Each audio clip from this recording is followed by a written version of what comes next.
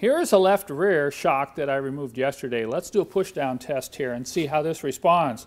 Now you're going all the way down and then you're releasing it. It should come up.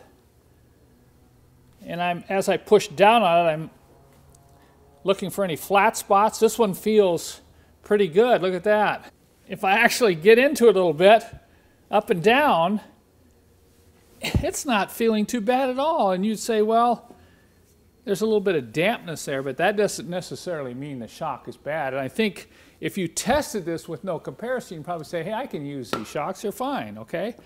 Let's bring it up alongside the new rear one and do the same test side by side. Now, I know it's hard to tell in this video, but, you know, I'm having to push a little bit harder on the left side. We're going to get them all the way down. Okay, come on, come on. All right, now I'm going to release both. Look at how much faster the new shock came up. So you see the subtle difference?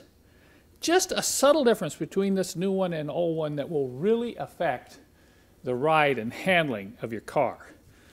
So just looking at shocks and feeling shocks doesn't necessarily mean they're okay.